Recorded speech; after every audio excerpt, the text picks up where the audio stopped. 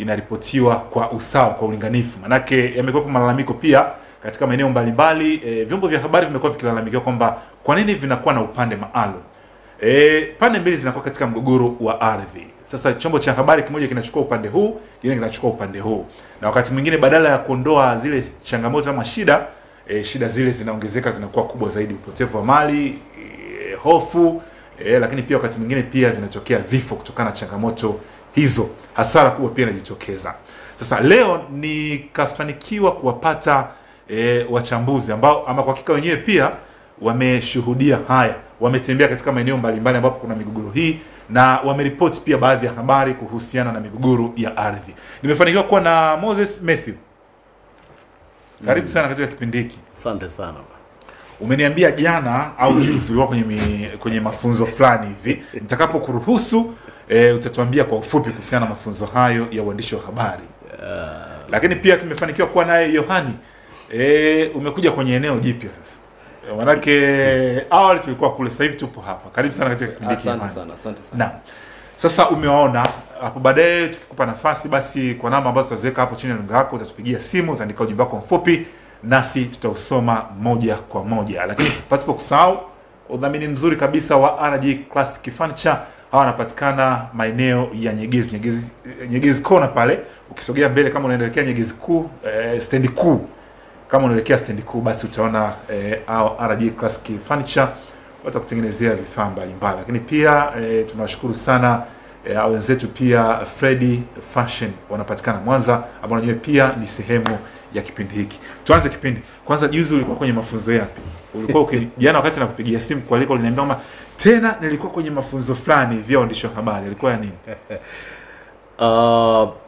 Bernard James, kusoma hakuna mwisho. Ndio wanasema elimu ni bahari. Haina mwisho, bahari. Elimu ni bahari na elimu haina mwisho.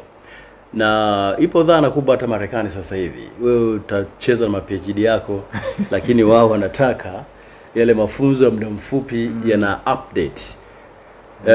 Tumefanya hivyo, yes. Tulikuwa na watu wa Aga Khan University ambao wamekuja waone. Tulikuwa ni waandishi wa Mwananchi pamoja na TBC kwa pamoja, na nadhani wanatembelea kanda zote ili kuweza kushare experience.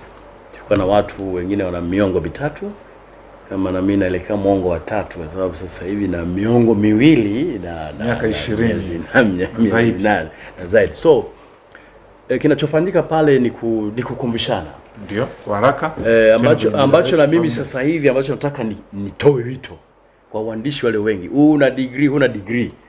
Tuna darasa moja pale South inaitwa postmortem, big postmortem. Kwa kweli tujitahidi. Utakutana bwana Doto Blend, utakutana Moses Matthew. Kwa hali unayoiona ya waandishi wa habari tunakoelekea. Kweli kabisa, tuseme kweli wa Mungu. Kwa sababu Bernard James leo mada yetu ni kuangalia conflicting, migogoro. Kwa hiyo tumemaliza ile la kwanza. Hiyo tumemaliza. Na umewalika pia kwenye kabisa. Yaani wao wanakuja kujifunza, sio aibu. Wewe nguli upo na Doto Blend yupo. Blend yupo mimi. Hata kina Gwangwa hawa wanakwepa tu. Lakini ile darasa ambalo ni muhimu sana. Yohani alishakwenda pale akawafundisha pia vijana. Aje, siku hizi ametoroka, ameshakuwa mtoro. Simoni. Basi nitaka useme hilo kwa ufupi. Ulishawahi kuandika habari zote zile za migogoro? Nimeandika mambo mengi sana. Sawa. Wala unataka pia uliseme hilo. Yes. Yohani, karibu sana kwenye kipindi hiki cha Tuongea Asubuhi. Hivi Yohani pia mimi nimeona sana. Na kuna wakati fulani makala yako pia niliona ulitaka iji hapa lakini hapa na pale. Hebu tuambie Yohani pia hivi tunapoongelea dhana ya migogoro ya ardhi, wananchi wanafahamu kwa kina madhara yanayotokana na migogoro hii ya ardhi endapo haitadhibitiwa ipasavyo? Nadhani kwa upande wa wananchi, kwa sababu kwa wananchi wa Tanzania kitu ambacho kipo na watu walio wengi kutokana na maisha ya Kitanzania, asset ama mali walionayo wa Tanzania walio wengi ni ardhi. Ndio. Kwa hiyo ardhi maana yake ni maisha yake, ardhi ni sare za mtoto, ardhi ni sufuria, ardhi ni nguo anayovaa. Ni kwamba watu kuelewa madhara wanaweza wakawa naelewa, lakini migogoro hii niweze kusema kwamba labda inaweza ikawa hatua za mwanzo inaweza isieleweke, kwa sababu kwenye migogoro, kwenye dhana ya migogoro hasa kwa sisi waandishi wa habari tunaweza tukawa tunayaangalia katika kama stage ama hatua kama 4 za migogoro. Ndio. Ambayo hatua ya kwanza ni latent stage. Hatua ya kwanza hiyo latent stage ambayo tunaita latent conflicts. Ni hatua ambayo watu watu wa kawaida hawaoni mgogoro. Lakini mwandishi wa habari unatakiwa umeshaona mgogoro ili kuwasaidia watu. So sisi tunaandika ili kusaidia watu. Kwa hiyo kwenye hatua hiyo ni pale ambapo kuna jambo linafanyika. Kuna maamuzi yanafanywa na serikali au kuna maamuzi yanafanywa kati ya mwekezaji na wananchi hapa katikati. Kuna kakitu kapo. Kuna kama zile za ndani za ndani ya mioyo ya watu.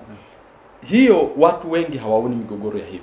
Na ni migogoro ambayo bado hakuna ile nini imetokea. Lakini hatua ya pili ni pale upande mmoja utakavogundua unaitwa imaging conflict.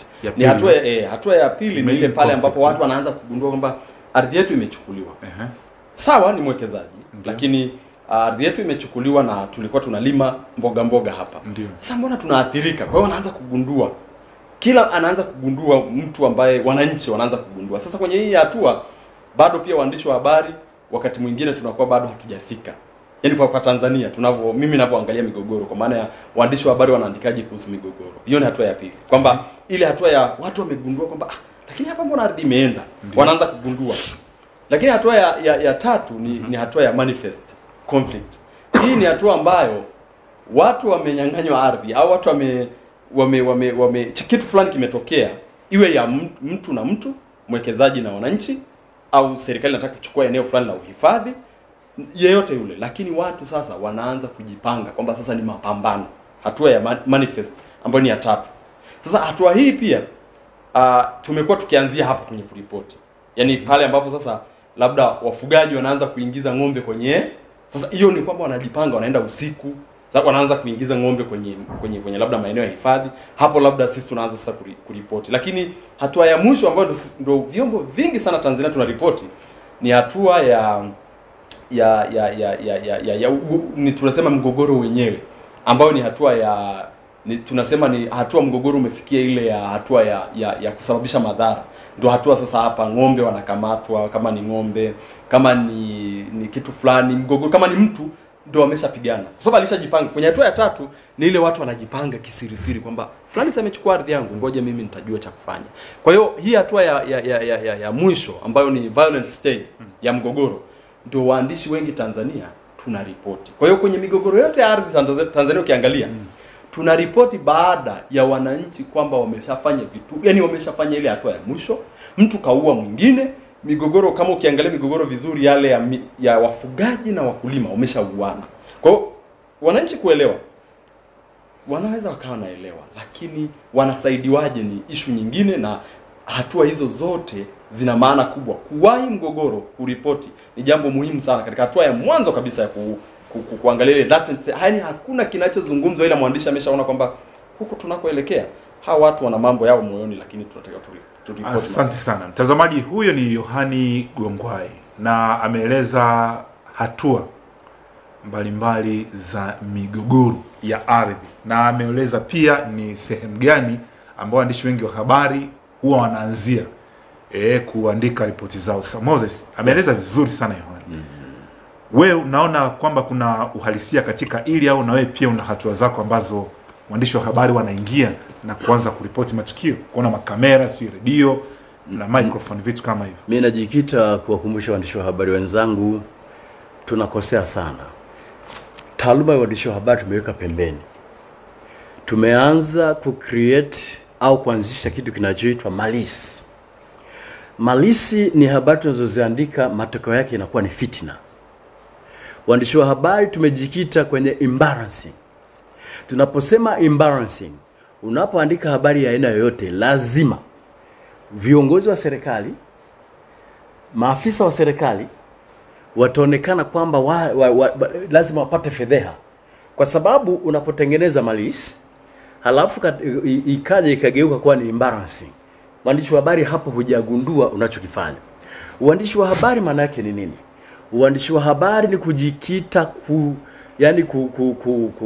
kuonyesha raise, yani kuibua matatizo ya watu, matatizo, naibua kutoka matatizo ya watu ili serikali ijue iweze kufanya intervention.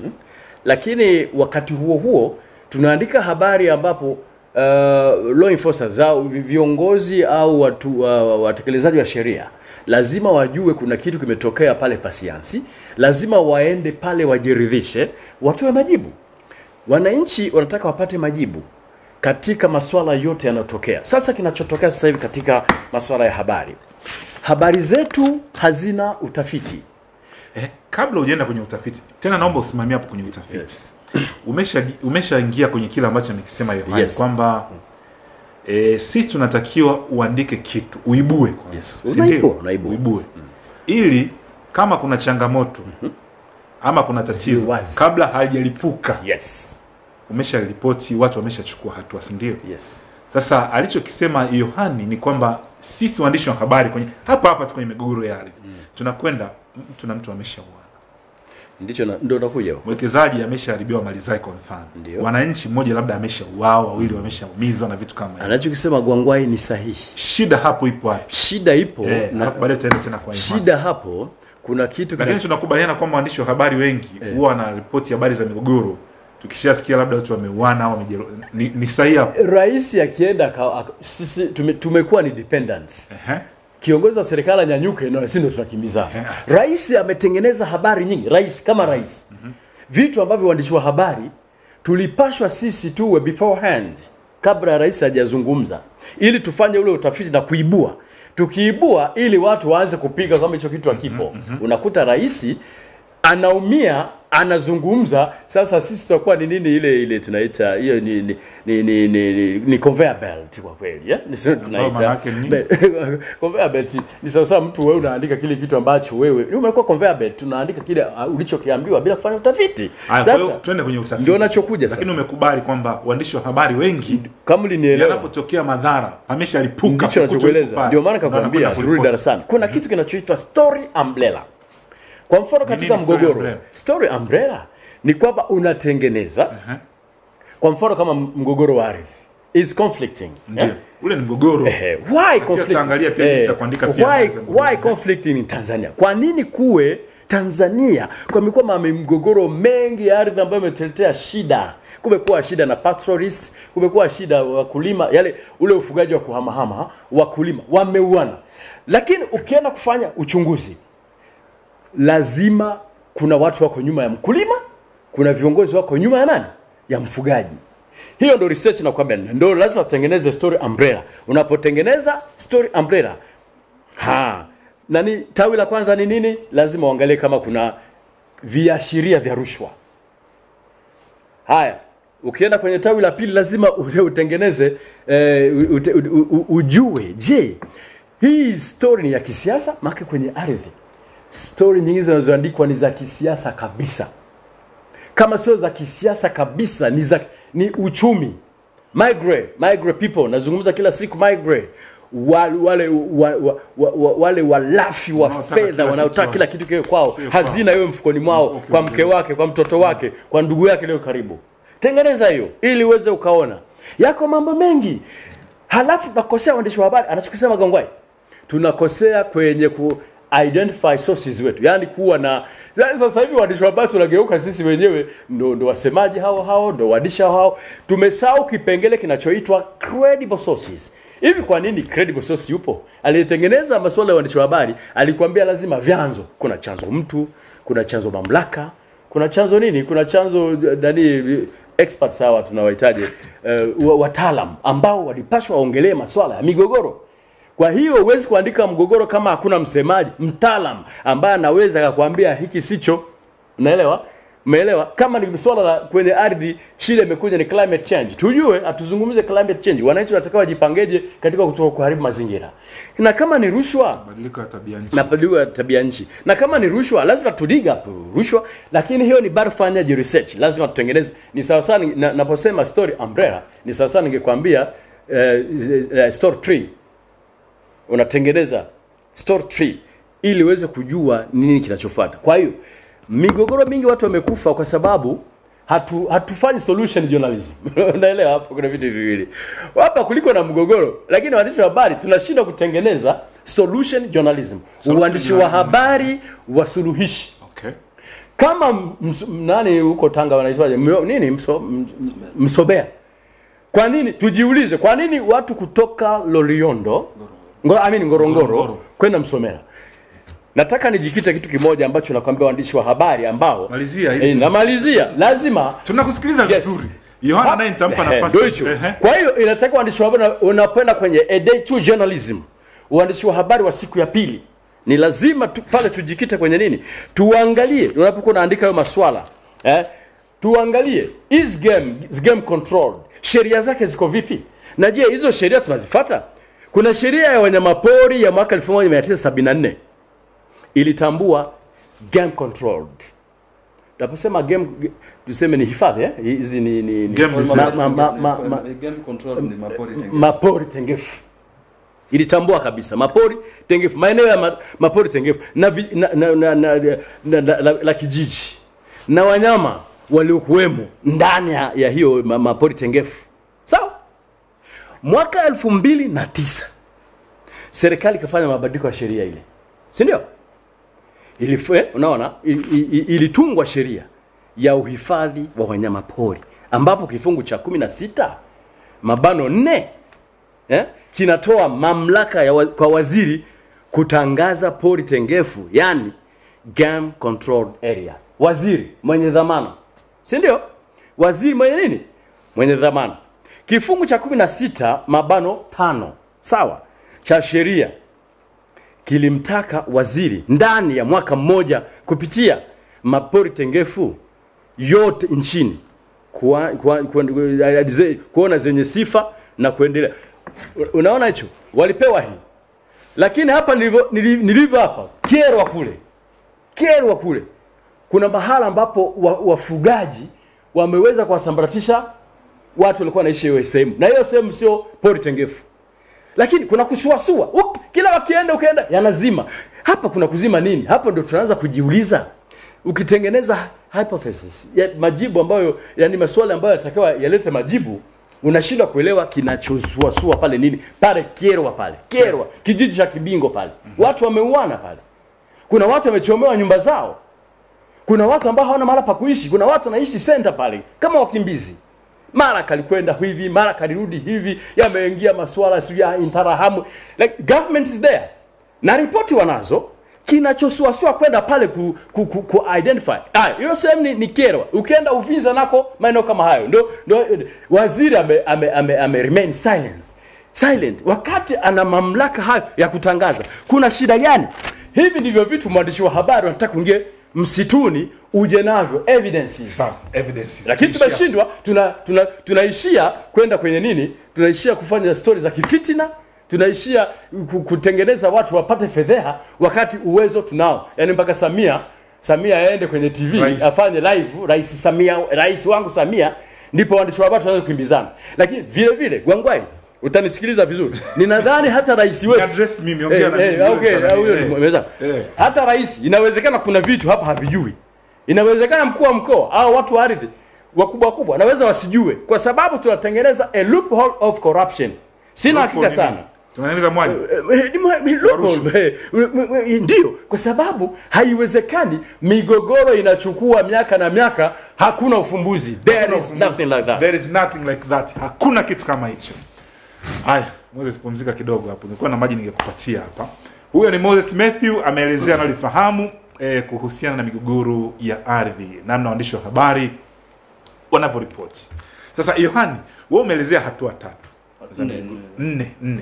Lakini ule wa mwisho ukabainisha kwamba waandishi wa habari wanaposikia labda sehemu watu wamechomeana nyumba, wanaposikia madefender amekwenda kule, wanaposikia kuna operation fulani inafanyika, wanaposikia mwekezaji labda amechomewa vitu vyake, au mwananchi labda amepigwa risasi au amefanya nini na vitu kama hivyo, unaposikia labda fukuto ndio limekuwa kubwa, waandishi wa habari ndio wanakimbilia kule. Lakini kwa maneno yako umebainisha kwamba kabla ya hapo waandishi wa habari wanakuwa kimya. Kwa nini? Una muda wa kutosha na wewe pia kuelezea hili. Karibu.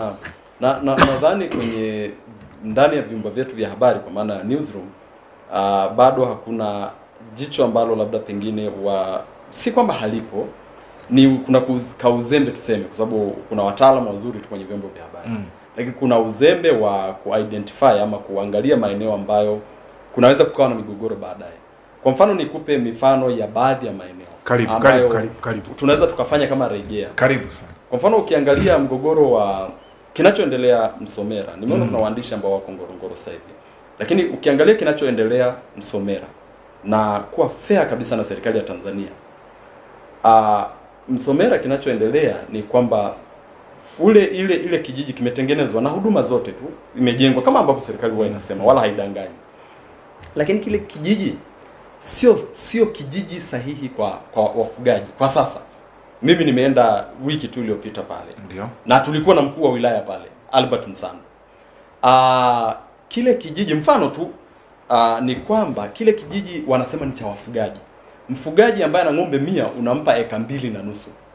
Mtu anayetutazama anatakiwa tafakari tu. Hiyo inaingia akilini? Yaani mfugaji Mmasai umemtoa Ngorongoro ambapo hajui hata mipaka. Hakuna hata mipaka pale. Anachunga tu ni yeye tu na wanyama kwamba aamue kwamba hapa ni hatari. Anakuja huku. Unampa eka 2.5. Leo hii wananchi wa Msomera na wala si kwamba nasema uongo, wanachunga kijiji kinaitwa Mzeri. Kwenye eneo linaitwa ranch ya Loasa. Naibu waziri wa zamani wa mifugo Sanginyo Ole Telele, watu wanamjua sana. Juzi alikuwa analalamika mbele ya mkuu wa wilaya kwa sababu anapigwa faini kwa kuchunga kijiji cha jirani. Lakini eneo hili ni eneo ambalo serikali ilikuwa inasema wananchi watakaopelekwa hapa watakuwa na malisho mazuri, kutakuwa na maji, kutakuwa na kila kitu. Leo ndani ya haijapita hata mwaka mmoja, kwa sababu zoezi limeanza 2022, wananchi wako mbali. Lakini vyombo vya habari haviandiki hicho kitu. Kwa hiyo lazima niseme kwamba kuna shida kidogo kwenye namna ya kuangalia mambo. Au tumekuwa sasa na sisi ni mashabiki wa baadhi ya vitu, tumechukua upande. Kwa sababu gani? Katika msingi wa uandishi wa habari wa kubalance, kuweka mizania, tumebaki kwamba tunaamini kuweka mizania ni kuhoji viongozi wa serikali. Jambo ambalo si kweli kitaaluma. Kuweka balance ni pale ambapo serikali inaweza ikasema jambo lake, na kwa sababu sauti za wananchi hazijasikika, unaenda kwa wananchi pia kuwauliza hili linalosemwa upande wa serikali na ukweli au hali halisi ni nini hapa. Serikali inasema hali hapa iko hivi, lakini kule Msomera kuna watu wamechukuliwa ardhi yao na serikali inawaambia hii eneo lilikuwa la pori tengefu, yani pale Msomera, bila kukumbuka kwamba kama Moses alivyosema, narejea sheria mwaka 1951. Mimi sio mwanasheria, lakini angalau naelewa kama mwandishi kwamba mwaka 1951 kulikuwa na Fauna Conservation Act ambayo ilikuwa inaruhusu eneo la pori tengefu, yani wanakijiji wako humo ndani kwenye mapori tengefu, kwa maana game control area. Mwaka 1974 sheria haikubadili chochote, yani kwamba wanyama pamoja na vijiji wanakaa maeneo hayo. Kwa hiyo hizo ardhi zilikuwa ardhi za vijiji. Serikali baadaye ilipoona kwamba kama Moses alivyoeleza kwamba hii mbona sasa haiingia akilini, so kuna sheria ya ardhi ya mwaka 1999 iliyokuwa haitaki tena maeneo ya vijiji yaingilie kwenye mapori tengefu. Mwaka 2009 ndio kukafanyika na marekebisho haya ya sheria ya uhifadhi wa wanyamapori ambayo ilisema waziri atangaze maeneo yenye sifa ya kuwa mapori tengefu ndani ya miezi 12. Hiko hakikufanyika. Ambayo tunapozungumzia maeneo hayo ni kama Loliondo, ni kama Kitwaye, ni kama huko ambako kule Msomera kule kulikuwa ni ile eneo lote lile lilikuwa ni game control. Lakini kwa sheria ya nyuma, so kuna watu ambao wa Tanzania wanatazama, unaweza ukawa na shangaa hawa wananchi walifikaje kwenye game control.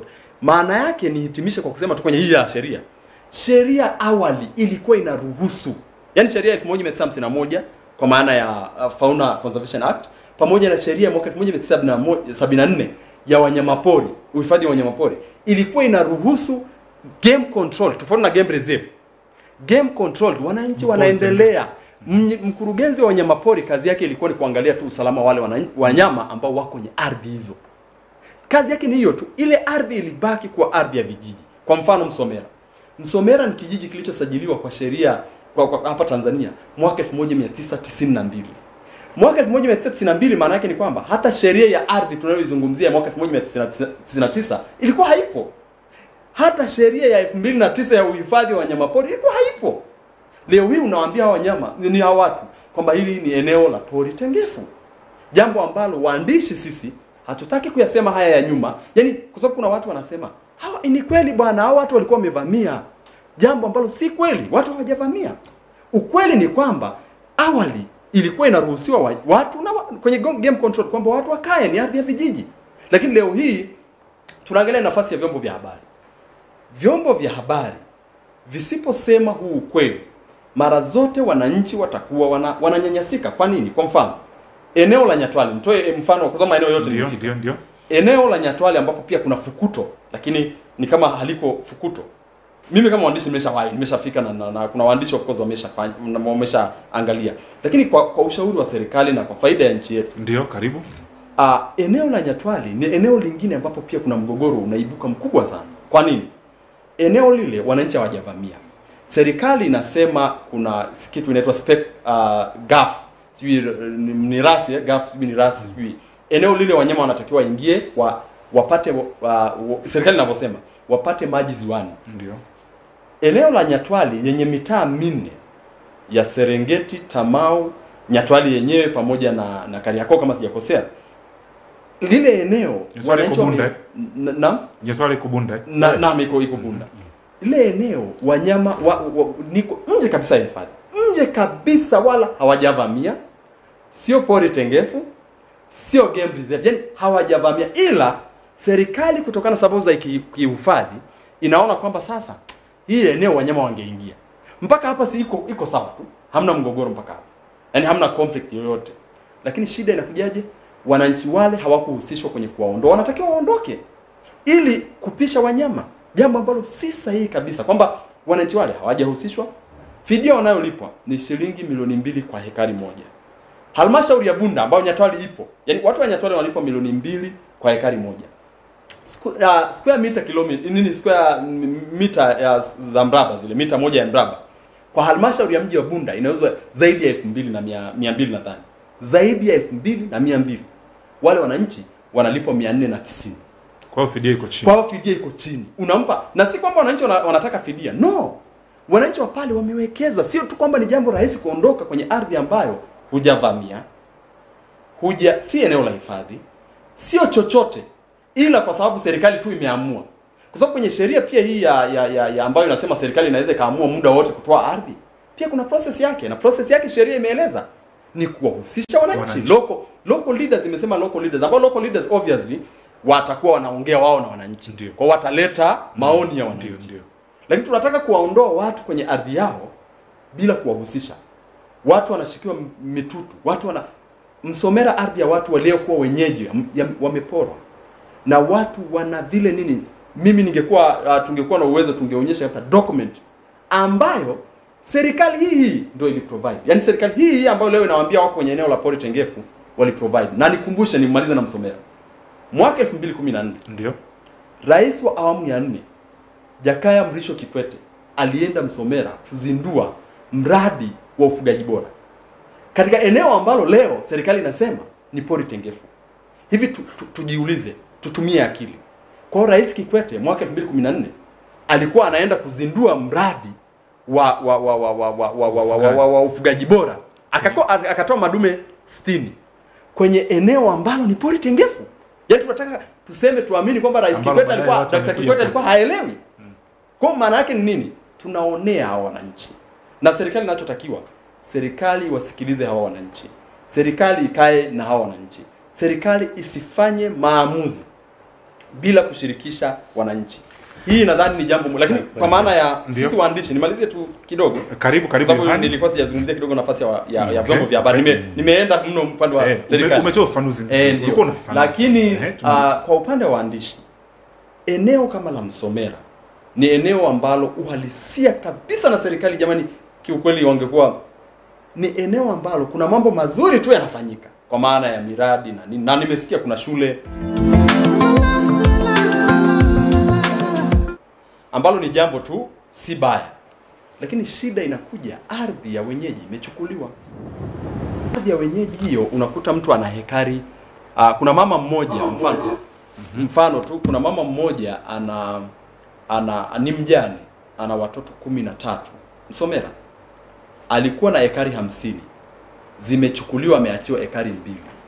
Mjane aliyekuwa na ekari 50 hana mume, watoto wanasoma, unampeleka unachukua ardhi yake, unamwachia ekari 2.5 za makazi. Eka 5 ni eneo la shamba, lakini liko mbali mno. Mama ambaye ni mzee, ana zaidi ya miaka 70. Hivi katika hali halisi hata wanaotutazama, hiyo ni nini? Yaani mama ana miaka 70, umechukua ardhi yake, umegawa kwa watu wanaotoka Ngorongoro, umeacha nafasi ya vyombo vya habari hapa. Ilitakiwa tuseme ukweli. Serikali lazima iangalie hili jambo kwa namna nyingi, kwa namna tofauti kama tunavyofanya sisi hapa. Tunasema ukweli. Tunasema ukweli. Kwa hiyo vyombo vya habari kwa conclusion ya Yohani, vyombo vya habari vimeshindwa kuifahamisha pia serikali kwamba kuna umuhimu wakati mwingine wa ushirikishaji wa viongozi wa wananchi, wawakilishi wa wananchi katika maeneo ambayo inaonekana kwamba kuna nini, kuna migogoro. Lakini la pili pia ni kwamba vyombo vya habari bado wamesimamia pale pale kwamba vyombo vya habari vinashindwa kuelezea pia historia. Umeona alivyoelezea kwa mfano ile ya uongozi wa Dr. Jakaya Kikwete kipindi kile, ana drive back, kitu ambacho wakati mwingine waandishi wa habari kwa mtazamo wake wanakuwa hawaoneshi, wanakurupuka tu kwamba imeshatokea hivi, inakuja hivyo. Lakini pia masuala ya fidia pia, na hili nataka niliseme pia kwamba katika maeneo mengine ambapo inaonekana kwamba kuna migogoro, mwekezaji amekuja kwa nia njema tu, labda nitawekeza hiki na hiki na hiki na hiki na hiki, na wakati mwingine anaonekana, nimeona kwa mfano juzi lile bomba la mafuta, nimeona maaskofu, baraza la maaskofu Katoliki teki wanaelezea, na wakaeleza pia faida ambazo wananchi watazipata na namna fidia zinavyoendelea. Kule Bukoba pia tumeona jinsi wananchi wanavyoelezea pia ule mradi wa uwekezaji pia utakavyowasaidia. Tumeona pia juzi kule Lindi kule ambapo wawekezaji kutoka Australia pamoja na Uingereza watakwenda kule, watakayofungua mikoa ile. Uwekezaji ni mwingi katika maeneo mbalimbali. Nimeona pia Nyamongo juzi hapa. Sasa ninachokiona mimi, labda mtanisaidia pia, kinachokiona waandishi wa habari wanakuwa hivi wana take sides mbili. Mwingine anakaa upande wa labda katika maeneo ya uwekezaji, anakaa upande wa mwekezaji kwa sababu zake tu. Mwingine anakaa upande wa wananchi. Unaona vyombo viwili vya habari vinaripoti habari ambayo inakuwa na utofauti kabisa. Unajiuliza maadili yanasaulika au inakuwaje? Bernard James, hapa tunachokifanya, mwananchi mwingine anaweza akasema fidia imetolewa na anaeleza kabisa hivi na hivi. Mwingine unaona upande wa pili anasema haijatolewa fidia wala haitoshi. Shida iko wapi kwa waandishi wa habari? Kwanza naangalia katika perspective mbili. Nianze na mabosi wetu wanaoitwa wahariri. Mhariri kabla mwandishi ndo owner of the story, lakini mhariri ile story dockets mwandishi wa habari unapokuwa unaitoa, mhariri lazima awe na jicho la tafakuri tunduizi, critical thinking. Anapokwenda mwandishi wako kufanya, kwa mfano mhariri aliye mzuri angeangalia tangu waziri apewe mamlaka hayo ya kuweza kurekebisha mambo ni 14 years now, ni miaka 14. Tunaanzia hapo. Sasa hii ni miaka 14. Story yetu iweje? Miaka 14 waziri mwenye dhamana hajazungumza chochote. Unamtuma mwandishi, nataka hiyo story. Lakini sosi wako anatakiwa awe chanzo chenye credible source kwanza. Wataalamu wanasemaje kuhusu hili katika masuala haya ya ardhi na conflict, watu wa conflicting issues, kwamba miaka 14 mwandishi wa habari, hiyo ndio story umemtuma, na unitafutie hiki, nataka hiki, nataka hiki, nataka hiki. Sasa wahariri wetu hawana muda. Wahariri wetu umeshaajiriwa, unalipa milioni zako kadhaa, wewe kazi yako ni kuangalia story imekuja, hata hujauliza na kuspark down story. There is no story. Hakuna, sio kama there is no story. Angalia kule kuna kitu, hata kama mboronga mwandishi kuna kitu utakachokiona na mwambia hapa inasemaje. Hebu nipe namba ya huyo sosi wako lienda ili uweze kuongea naye, unatengeneza story. Hapa tuna udhaifu. Kwa mfano anachokiongelea Gwangwai cha hapo Bunda ni sawa sawa na kile kilichoko Kyerwa. Mimi nimeenda Kyerwa, nimeandika story, lakini huu ni mwaka wapata sasa unaelekea mwaka wa 14. Hakuna mabadiliko. Zimetumwa tume. Kila tume wakienda, kila watu kaenda kuangalia, wanaangukia mikono. Nichokuja kugundua swala la Kyerwa, ile sehemu sio pori wala tengefu. Ukikutana na mwenyekiti wa kijiji wa enzi hizo aliyejua hiyo sehemu iko vipi, kapata historia, utapata vitu vizuri. Lakini watu wanaangukia kwa wafugaji wenye hela nyingi, na kuna wafugaji ambao wako nchi ya pili, Uganda, wana fedha nyingi sana za kuwa facilitate wananchi hawa Tanzania, wafugaji wa hapa kuweza kupiga vita ile eneo. Lile eneo ni eneo zuri kwa masuala ya kilimo. Kwa hiyo wanataka ile ardhi, lakini wanasingizia ile ardhi kwamba ni eneo ni pori tengefu. Sasa waziri atuambie, samepewa identify yale maeneo yote ili atoe tamko. Amekaa silent. Ameshakufa mtu hapa anapozungumza pale Kibingo. Kashakufa mtu. Na kuna mtu anaishi pale ana miaka zaidi ya 14, yuko center pale.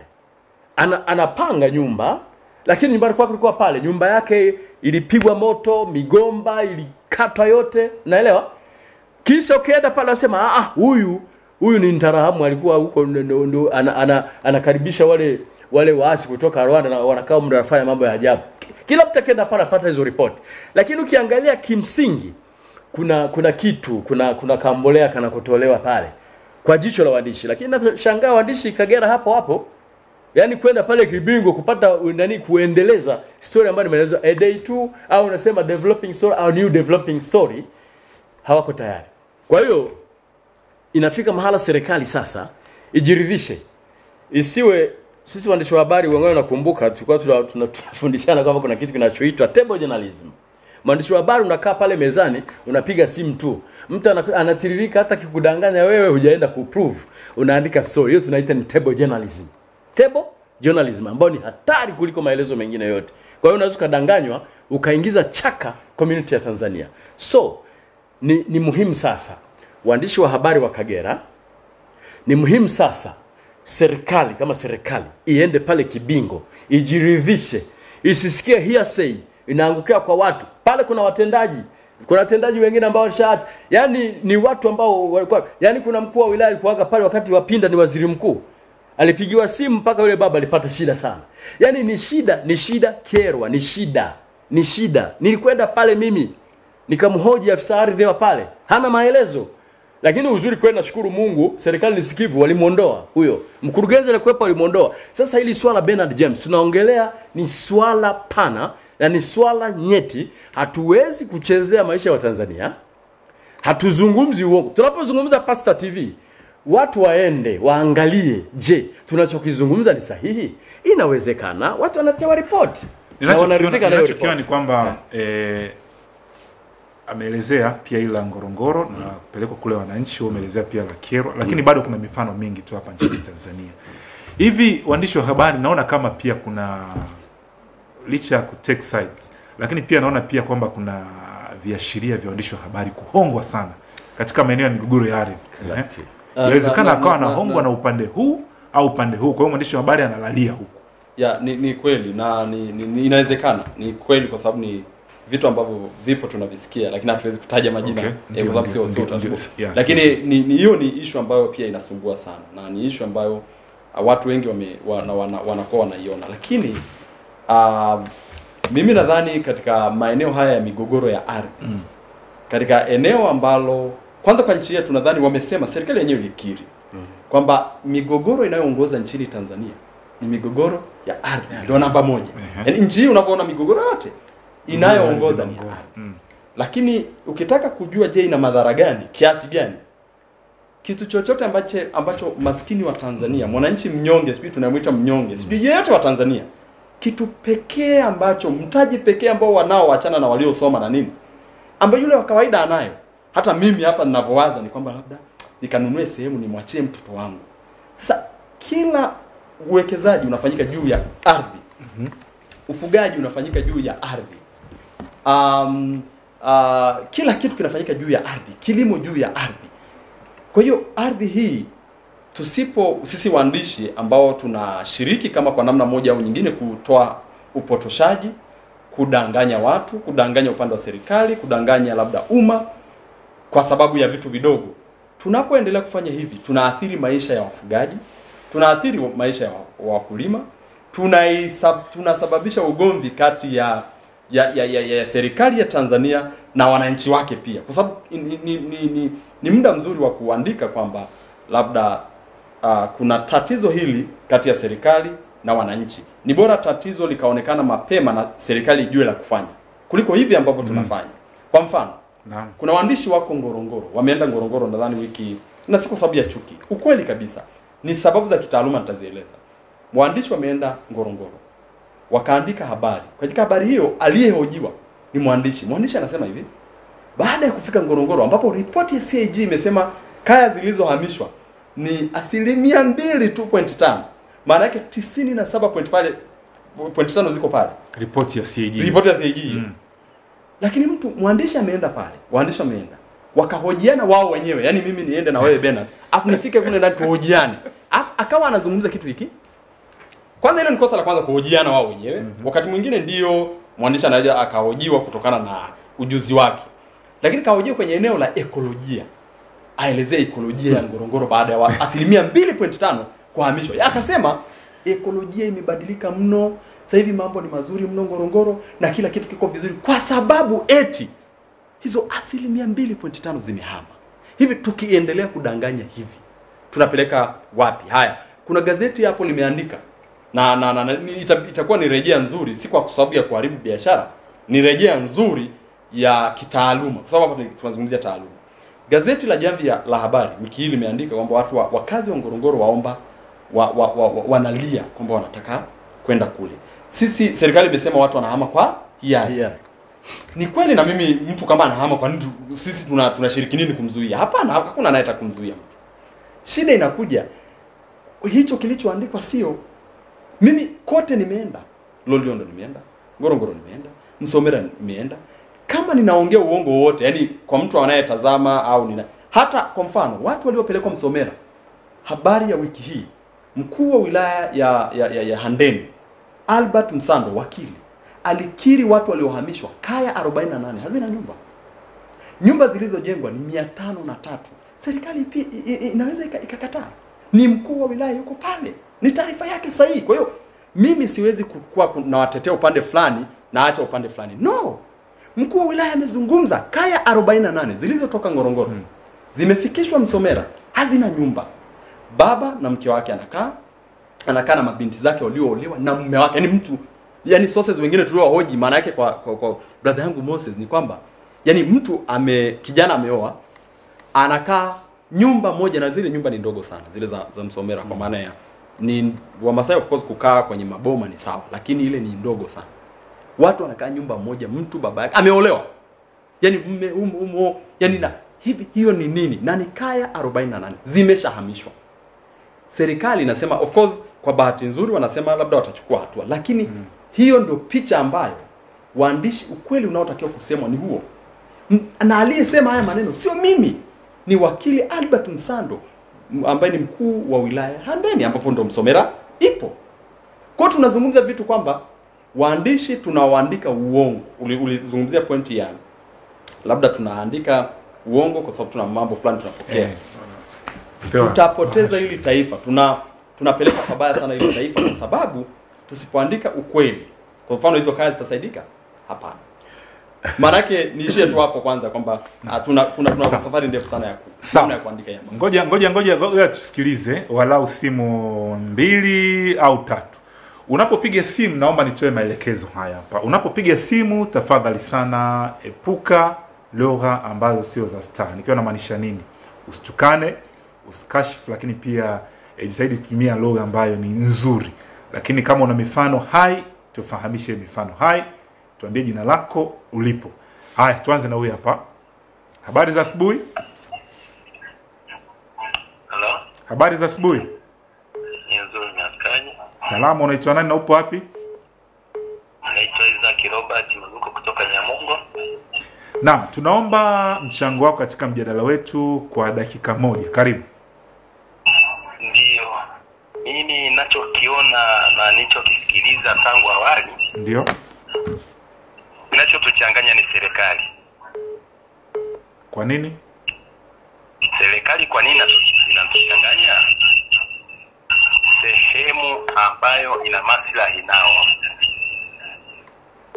hawataki kuonyesha vizuri, kwa sababu story inapoandikwa, msemo wao waandishi, yani inapoonwa na yule aliyefika kwenye tukio. Ndio nakusikia. Anapofika kwenye tukio, ameona kinachoendelea pale, kinaenda kujadiliwa kifanyweje, kiwekwe upande gani, nini kilipotiwe. Je, kama unanipata vizuri? Nakupata vizuri, tafadhali endelea. Kwa hiyo kama watageuza story iliyopo kwenye tukio ikaletwa story nyingine, taifa linaangamia. Kingine, angalia swala la maji yalivyoharibika ziwa Victoria, wakasema ni mikojo ya ng'ombe na kinyesi cha ng'ombe ndicho kimesababisha samaki kufa. Hawaendi moja kwa moja kwamba kilichosababisha ni sumu kutoka mgodi wa North Mara. Wanapindisha, waziri kabisa anatangaza, tunasikiliza. Sisi tunashindwa kuelewa serikali inatupeleka wapi. Tufanye nini? Unashauri nini kifanyike? Serikali jitathmini, inaenda wapi na inatoka wapi? Kwa nini wamkumbatie mhalifu badala ya kutibu ugonjwa? Hawatibu ugonjwa. Ushauri serikali ijirudi, iangalie inakotoka na inakoenda. Sawa, mimi nakushukuru sana ndugu yetu kutoka Nyamongo huko. Ndio. Asante. Hapa tunapata makubwa sana, lakini hatuna watetezi. Na ukiangalia kwa mfano kipindi cha vyama vingi viko bungeni vilikuwa vinatetea kabisa kinachofanyika mgodi wa North Mara, lakini kinageuzwa, kinaandikwa vingine. Sawa, basi mimi nakushukuru sana mtazamaji wetu. Kuna mwingine kwenye line hapa, tumsikie pia naye. Habari za wakati huu? Naam, tupigie simu. Ngoja kwanza tusikie simu. Wala tuwasikie wanaotazama kwa hivi sasa. Habari za asubuhi. Kwenye line, habari za asubuhi. Salama tu, yako. Salamu, unaitwa nani na unapiga simu kutoka wapi? Mimi naitwa Shamumba kutoka Singida. Tunaomba maoni yako kwa ufupi tafadhali. Maoni yangu bwana. Halo. Nakupata vizuri kutoka Singida, karibu kwa maoni yako. Maoni yangu kwanza, waandishi wa habari. Ndio. Waandishi wa habari mbona hawako makini, kwa sababu wanaangalia upepo, labda kifedha au labda sijui kikadi. Ndio.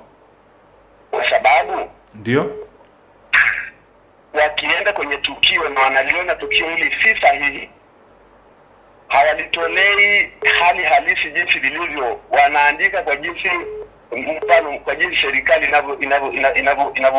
inavyosema. Kwa mfano hata Singida, ndio, kutoka Dodoma mpaka Singida mjini na kuendelea mbele, ndio kuna hii grid ya umeme, hii nguzo za umeme zimepita pale. Ndio.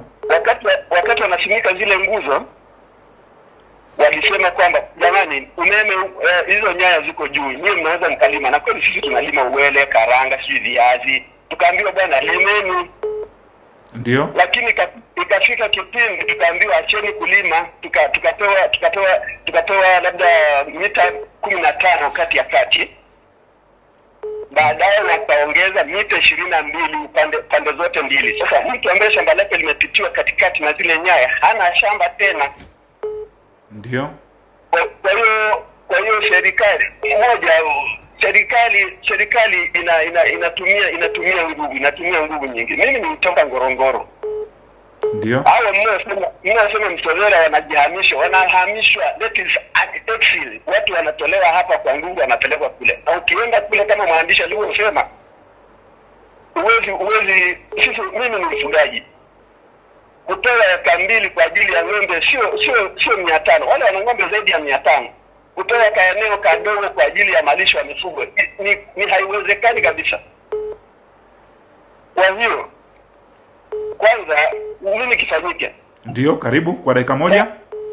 Waandishi wa habari, kueni makini, andikeni kile ambacho mnakiona, sio mnafuata wengi wanafuata sijui legislation, sijui nini kitu gani, mimi sijui. Alafu serikali yetu ifanye iseme ukweli, iseme ukweli na iwatendee wananchi haki. Mimi bwana, ya kwangu ni hayo. Asante. Asante sana kutoka huko Singida. Naam, kuna mtazamaji mwingine. Habari za wakati huu? Nzuri. Jina lako ni nani? Unapiga simu kutoka wapi? Karibu sana tafadhali. Adam kutoka Mtoambo, Arusha. Karibu sana Adam kutoka Arusha. Asante, nimefurahiwa na hii mada, maana hata kwetu kuna tatizo sana kupitia wafugaji na wakulima. Na hususan kama hapa wilaya Monduli, ndio swala letu hili linasababisha sana mpaka di kufukuza viongozi wa wilaya. Ni kama mkuu wa wilaya analetwa, anashindwa kutatua migogoro, na hii ni kutokana na viongozi kupata kile kinaitwa sijui ni rushwa, sijui tuzungumze vitu, kwa sababu mkulima anaingiliwa mazao yake, analishiwa, alafu matokeo yake panatokea mauaji, watu wanakata ng'ombe, wanakuja kuchukuliwa, lakini mwisho wa siku hatuoni kinachochukuliwa au hatua yoyote zaidi ya viongozi, wasimamizi wa sheria wanakuja wanazungumza, mara matatizo yanaisha kimila. Hakuna sababu yoyote. Hata jana walikuja polisi, wamekuja wamesimama, wamezungumza na wakulima na wafugaji, lakini matokeo yake wakiondoka hakuna majibu yote yanavyorudi. Kwa hiyo tunasema labda Embu waandishi wa habari wajaribu kufika na kuchimbua nini tatizo linalosababisha hiyo migogoro ya ardhi, kwa nini inatokea. Yani waje zaidi, maana wanakuja wanapotelea, wanakuja hapei majibu kamili, hatuoni kinachoendelea. Naam, basi nakushukuru sana ndugu yetu. Ndio. Asante sana. Tumsikilize mwingine huyu hapa. Habari za asubuhi. Halo, habari za asubuhi. Sawa. Tunakupata. Jina lako nani? Unapatikana wapi? Karibu tafadhali. Salama, habari yako? Salama, jina lako nani? Upo wapi? Hapa napatikana Simiyu Korolo, Bariadi. Sawa, tajia jina lako na karibu kwenye mjadala wetu tafadhali. Mjadala wenu nimeusikiliza mwanzo mpaka mwisho. Ndio. Mimi Karibu tunakusikia. Mimi nataka nielekeze tu serikali yetu hii tulionayo kwa sasa. Ndio. Inashindwa kabisa kuwatambua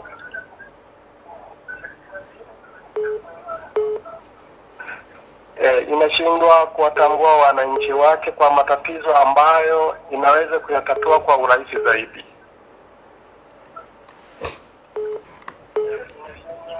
Tunakusikia.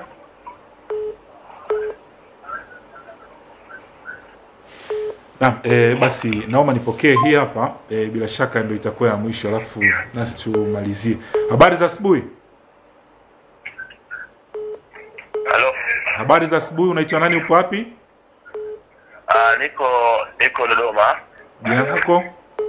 Nzuri. Karibu sana kwenye mjadala wetu. Tuambie pia jina lako ni nani. Karibu sana tafadhali. Mimi nilikuwa nataka nichangie kitu kimoja tu. Karibu. Mimi nataka nisema katika hiyo mada. Hiyo mada ndio, yaani kwamba waandishi wa habari ni sawasawa na watu ambao wamewekwa chini. Mamlaka ya waandishi wa habari wako chini ya mamlaka ya serikali.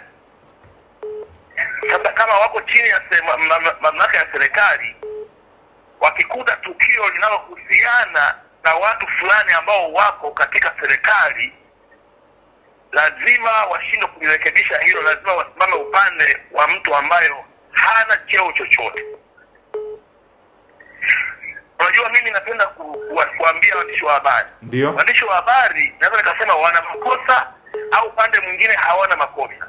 Yaani ni sawasawa na mtu umempa chumba akae kwenye nyumba yako, alafu limekuja tukio la majambazi wamevamia mahali pale, alafu yeye kaona, lakini mwizi ni mwenye nyumba. Sasa mwenye nyumba anamwambia mpangaji kwamba ole wako utoe ushahidi, ukitoa ushahidi na kutoa kwenye hichi chumba. Kwa hiyo mimi nafikiri kwamba serikali ijaribu kuingia kwa undani zaidi, iangalie kwamba wananchi hawa wanapaswa kupata haki zao za msingi. Lakini tunachokiangalia sasa hivi, waandishi wa habari wanalipua mambo, kwa sababu kilichotokea ni kingine na kinachoandikwa ni kingine.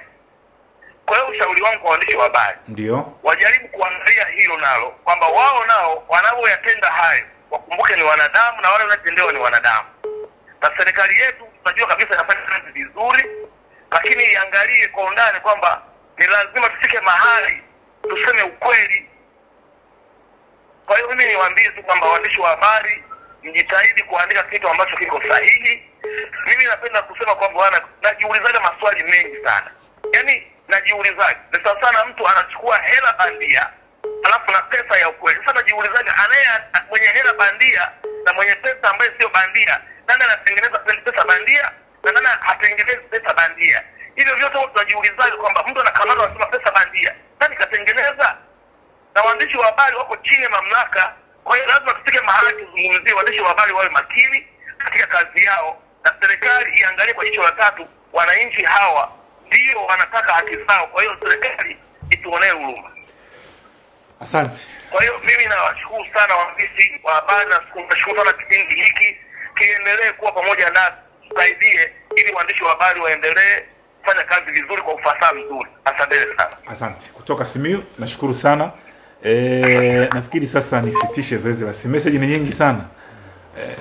Muda sidhani kama ukiniruhusu nitasoma alau 2-3. Ni nyingi sana hapa. Sasa mmesikia. Yohani umesikia, Moses umesikia. Nimtoe bado watu wana hofu na nyie waandishi wa habari. Naogopa nini? Ni watoe wasiwasi mtu wa Dodoma na Simiyu kwa mchango wao. Lazima kila mchango uwe uthaminiwe. Ndio. Lakini kuna kitu kwenye nani tunaita fallacy of generalization, kwamba wakati mwingine tuna commit fallacy. Si kwamba ni waandishi wa habari wote ambao wanafanya hayo mambo. Ndio maana mimi na Gwangwai tuko hapa. Si kwamba hatuna damu, si kwamba hatuna maisha, hatupendi kuishi, lakini kwenye ukweli tutazungumza ukweli. Kwa sababu hapa tuna report without fear or favor. Hatumpendelei mtu yoyote wala hatumuonei. Si serikali wala wananchi. Kote kuna makosa. Kwa sababu hata kwenye migogoro ya ardhi kuna baadhi ya wananchi ndio wanasababisha migogoro hii kuendelea. Kuwatesa wale wasionacho, walionacho kwa tesa wasionacho. Lakini wakati mwingine hata serikali kuna vitu vingine lazima digest, kufanya vitu kwa kina, kwa sababu kuna ripoti zingine watu wanatuletea ripoti ambazo sio, zimekuwa diluted. Kwa sababu hii tunazungumza aidha kwa maana labda kuna viashiria vya rushwa au interest ya mtu anachukua na melalia upande gani. Lakini nitoe wito kwa nani jukwaa la wahariri, nadhani Deodatus Balile unanitazama. Kuna hii dhana ya vikundi vya watu wanajiita ni waandishi wa habari, sijui kuna umoja, sijui kuna nini. Unakuta hao ndio wanakwenda kwenye mbuga za wanyama, wanaandika stories za wanyama. Unakuta hao ndio kwa kweli hii mimi I'm against this. Kabisa. Lazima tufanye scouting. Tujue story. No. Sisi tusiwe migongo ya watu. Tusiwe watu wasitumie migongo yetu kufanya vitu vya ajabu. Alafu na serikali iwe makini. Si kwamba kuna watu representative wa waandishi wa habari. No. Tufanye mjadala mpana. No. Nadhani Mwanza hawatarejesha ile nani media siku ya nani ya ya kusherehekea vyombo vya habari hapa kwa sababu tulikuwa very fierce. Inafanyika nani? Hawezi kuleta Mwanza kilichowakuta wanakijua. Nachotaka kusema ni nini? Kwa nia njema kabisa. Waandishi wa habari wana equal opportunity. Sio ni wale kila siku ndio wanaenda ndio matokeo yake wana commit malice halafu wana commit kitu kinachoitwa kufedhehesha, yani embarrass to the government officials, government leaders. Au kuingia huko. Mimi sitaki na mambo yangu. Mimi hata usiponiita hapa Mwanza, yani Ziwa Victoria haijawahi kufanywa story.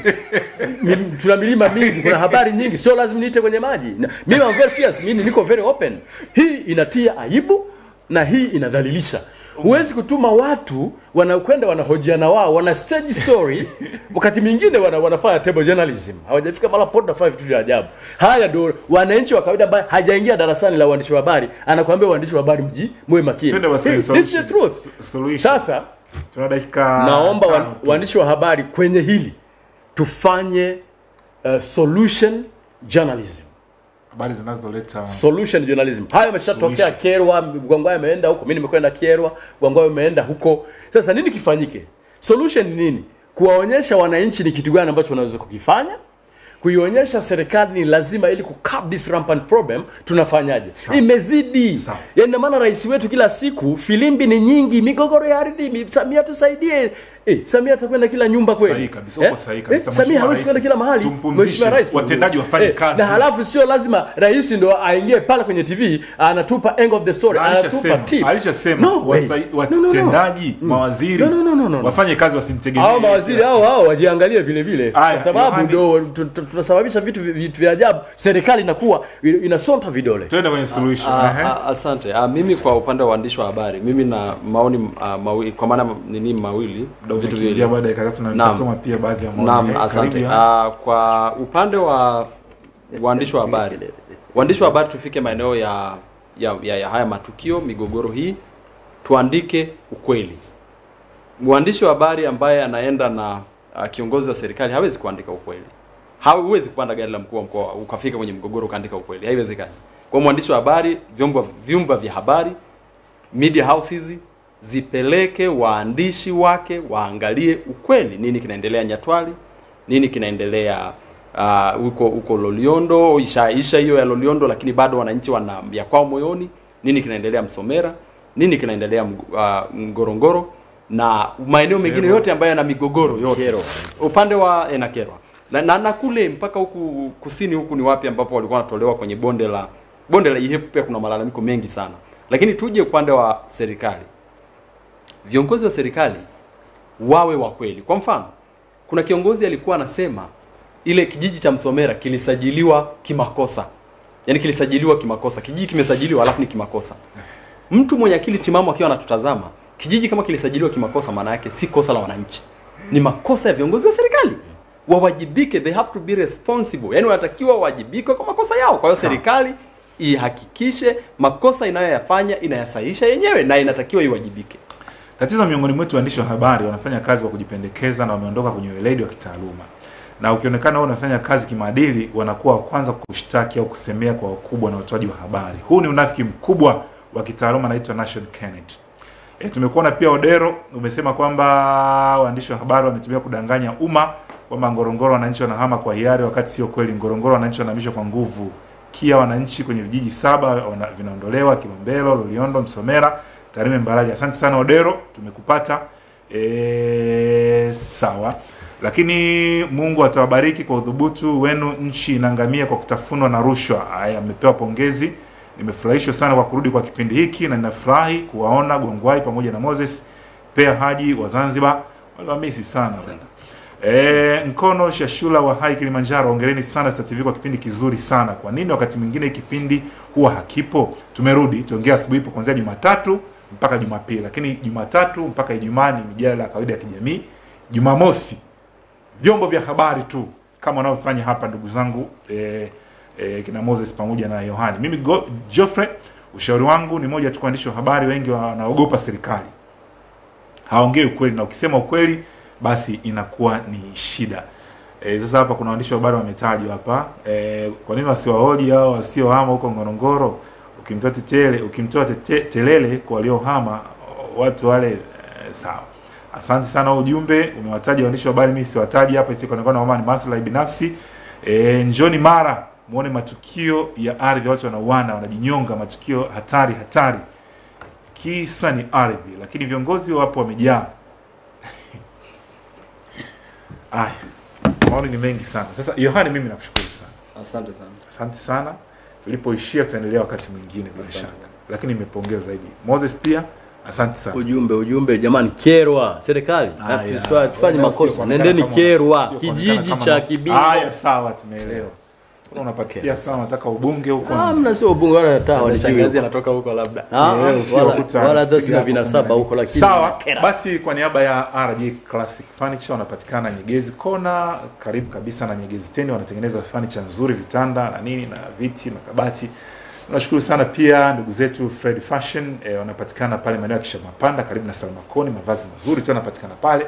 Ni sehemu pia watu ambao wamewezesha kipindi hiki. Kwa niaba ya Vic pamoja na Lavet Haguye na wote ambao mmetazama kipindi hiki, mimi naitwa Bernard James. Tukutane tena Jumatatu katika kipindi cha Tuongee Asubuhi.